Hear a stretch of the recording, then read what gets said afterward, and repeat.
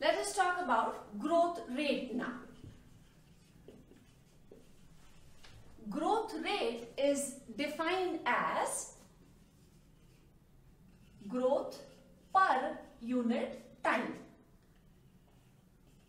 Per unit time. That means in that unit time, whatever growth has taken place is considered as the growth rate. And we talk about two types of growths. One is arithmetic. And when we are talking of arithmetic, we need to understand what exactly is happening here. To understand in what happens in arithmetic growth, if it is seen in case of plants. Say, we start with one plant cell. And this plant cell undergoes mitotic division.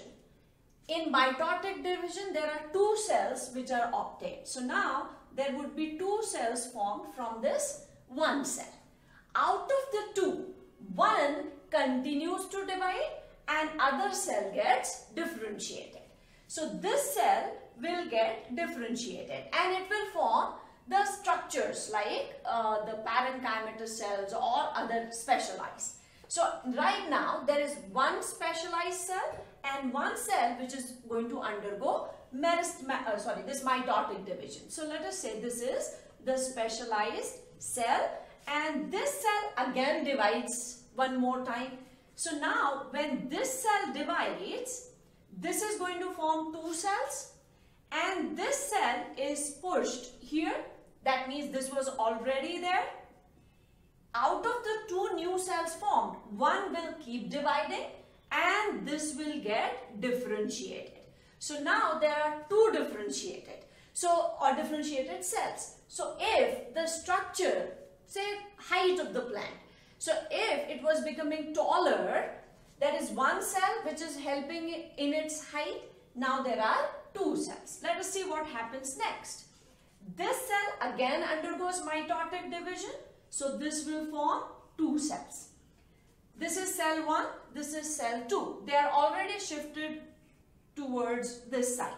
So this is cell 1, 2.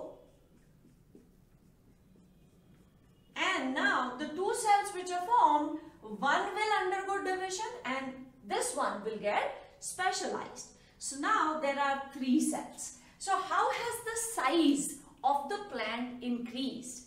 There was one cell, then there were two cells, then there are three cells, then there would be four, then there would be five, then there would be six and so on. So every time the size increases is only by addition of 1. We have just taken one cell, but if 100 cells are multiplying, then also the pattern is going to be same. This means that there is a gradual increase in the size. If a graph is plotted between time in which this growth is taking place and say height of the plant. One cell, so it is say this much height. Then it will get double. And again. So there is going to be a linear graph which we would get because the cells are increasing at a very gradual level. So here the graph is a linear graph. And to calculate this type of growth, the formula which is given is LT, that we will write down what LT means, is equal to L0 plus RT. L is used for length of the plant. We can take height, we can take weight, whatever. So LT is equal to, or it means that length at time t or after time t. L0 is length at initial time, or it can be taken as 0 time. R is the rate of growth and T is the time interval between which you are calculating the growth rate. So it is very easy to understand. One cell is undergoing division. Every time it divides, because the division is mitotic, two cells would be formed. Only one cell keeps dividing and the other cell formed in every division undergoes specialization. So we can compare it from here also. There was one cell, now there are 2 and 3 and so on. So when we plot it, we get a linear graph. Such type of growth is known as arithmetic growth. The next type of growth is known as geometric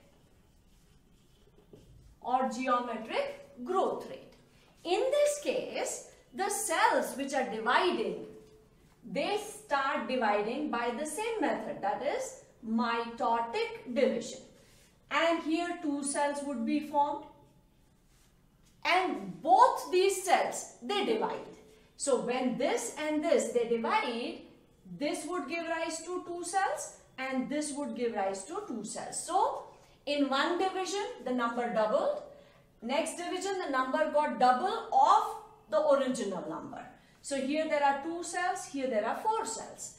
And if all these cells divide, the number is going to be 8, 16 and so on.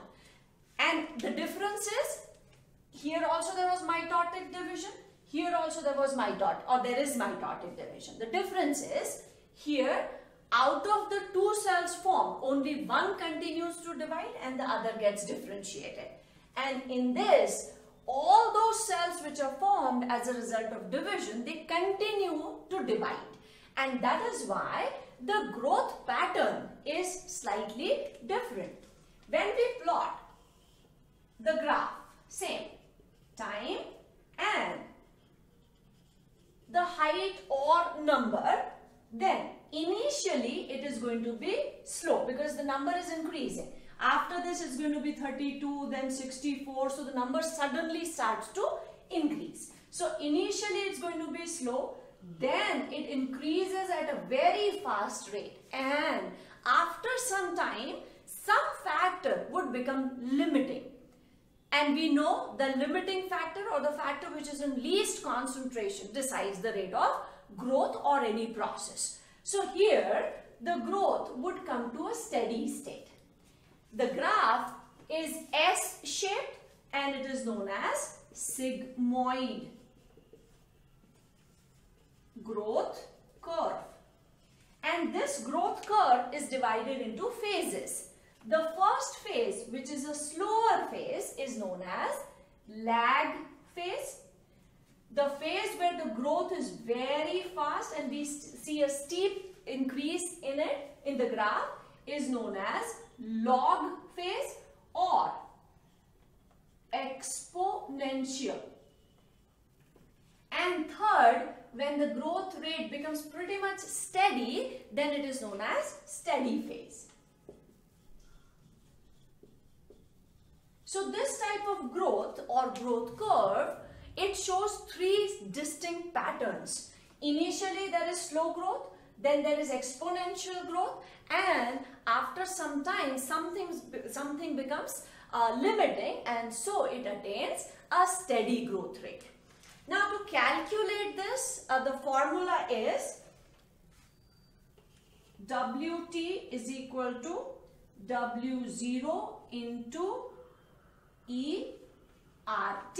Now let us write down what exactly we mean. Here W is taken as the weight. We can take anything, height also, length also, anything. So W0 is equal to, or it is the actual final, the size at initial time. Wt is size at time t or after time t. R is growth rate. T is the time period, that is from 0 to that time period in which we are measuring the increase in size and all. And last thing, that is this E, is the base of natural logarithm. So this is how we calculate the geometric growth. So there are 2 formulae, one for geometric growth and this is for the arithmetic growth. The difference is that here out of 2, one cell keeps dividing, one gets differentiated, and in this, all the cells which are formed, they keep dividing. So when we calculate the growth rate, we get two types of growth patterns, and these are the two formulas.